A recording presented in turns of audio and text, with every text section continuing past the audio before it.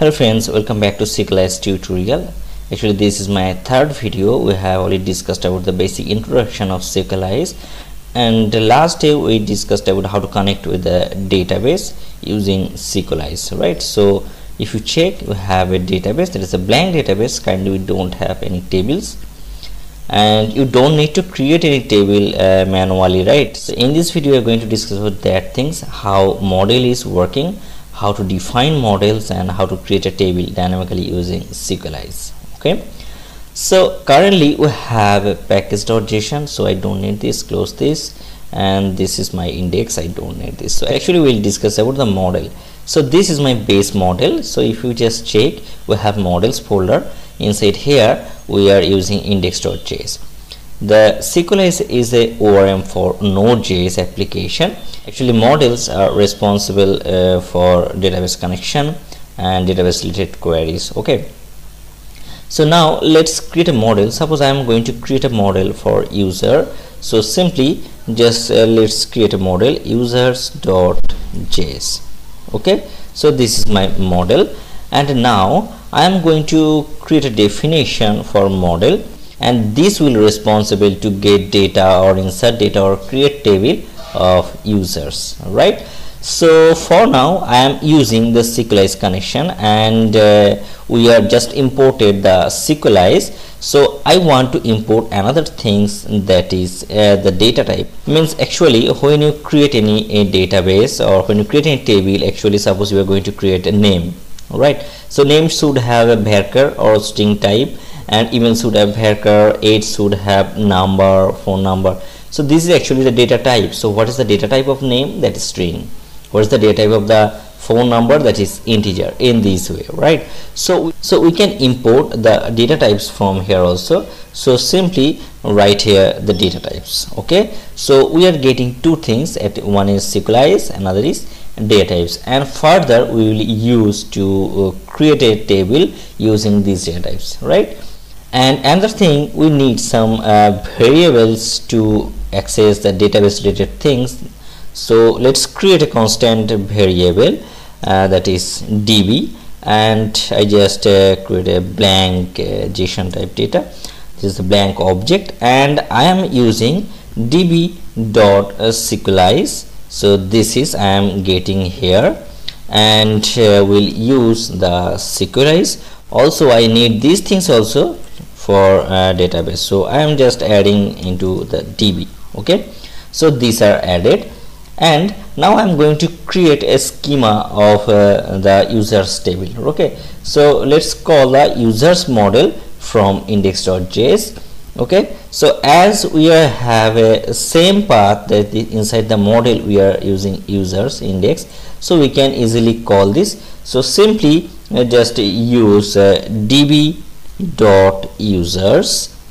and let's use a require to call the users.js, and we'll get users.js here. So simply write /user.js. okay, so simply we don't need to write a js, just users is okay, and I am passing these two things, Sequelize and data types. So just copy this and just pass to the users. Okay, so now we will get these two variables from users. Okay, so now just go to the users and let's export from the model. So simply module dot exports, so simply write exports, and just export two things which actually I am getting from here, that is Sequelize and data types. So I am just taking these things. Okay, and I will create a arrow function, and from here I will define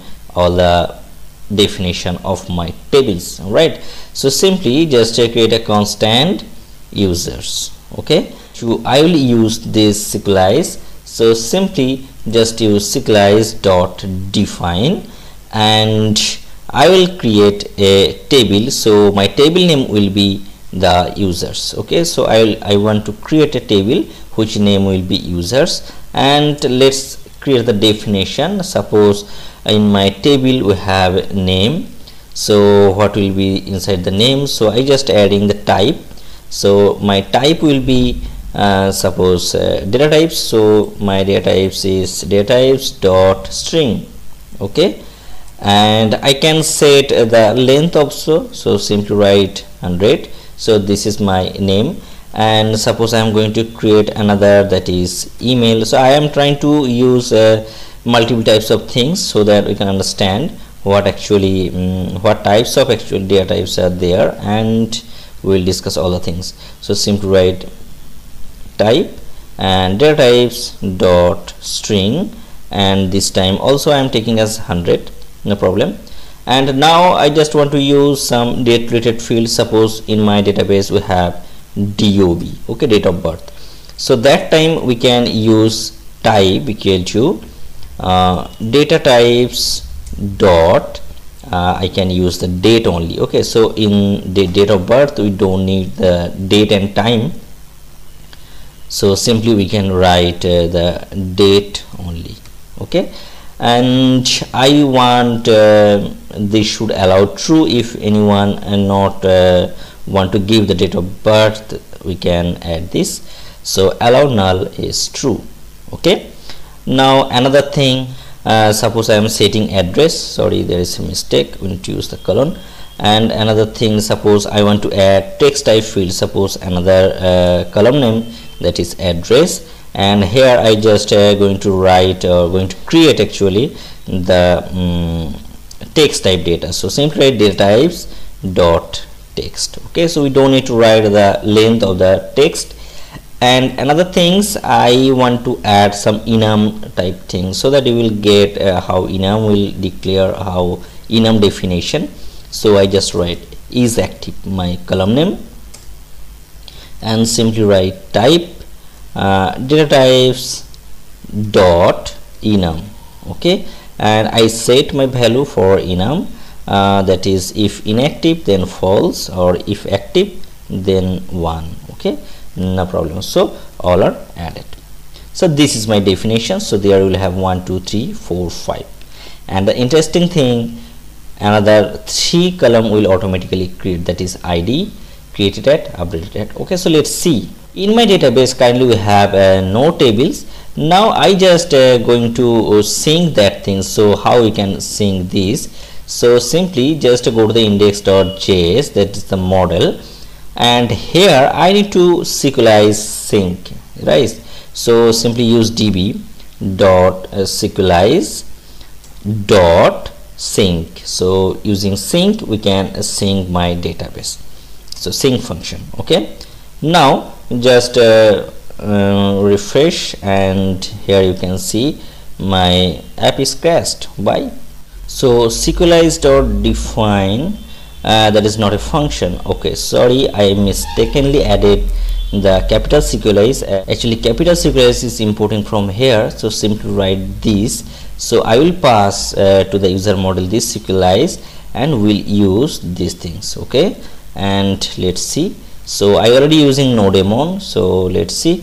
So here you can see select table name information. Okay, so I think it's okay, and let's go to the database and refresh this. So we are getting the users table, where we have a columns like name, email, date of birth, address, is active, created and updated. Okay, so all the things we get. Okay, and this is the enum field, and the varchar 100, this is the date field, this is the text field, and why these are actually created. And if I don't need these things to create, so how to restrict to create these type of things? So simply just go to the code again, and actually we have a second parameter, we are using these things. Actually we can set another parameter here. Suppose if I don't want to use this created at and updated at, that time we can use timestamps equal to false. So simply write timestamps, make it false. Okay, so just I added, and let's go to the terminal. So it should change. So right now refresh this, and it's not changing because we already created the users table.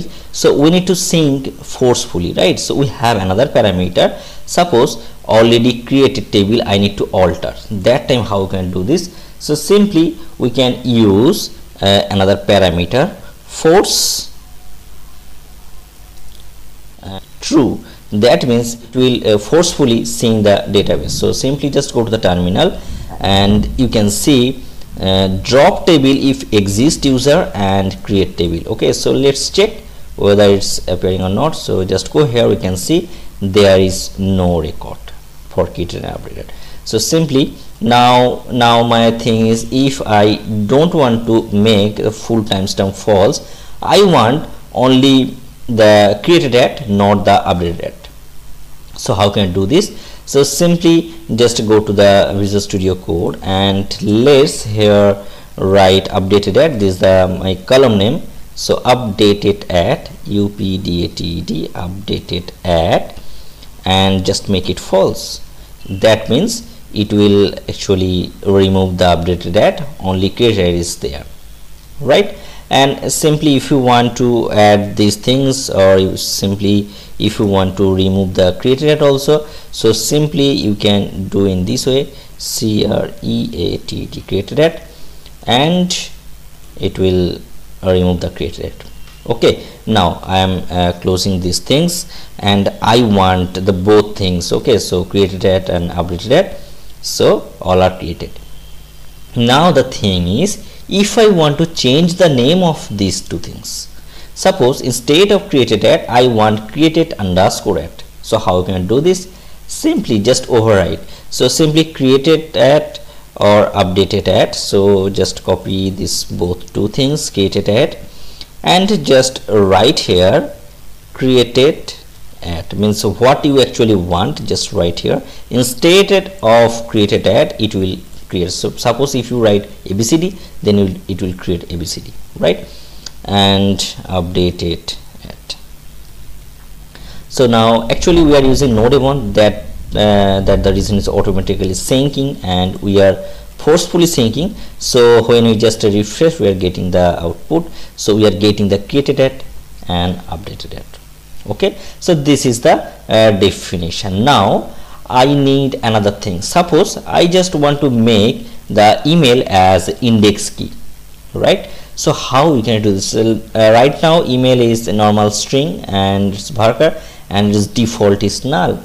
So I want to make the email is also index. So how can I do this? So in this section, in the third parameter of this define, we can define what will be my indexes. So we have a parameter that is indexes, indexes, indexes, and we can set using this. So simply just write the fields.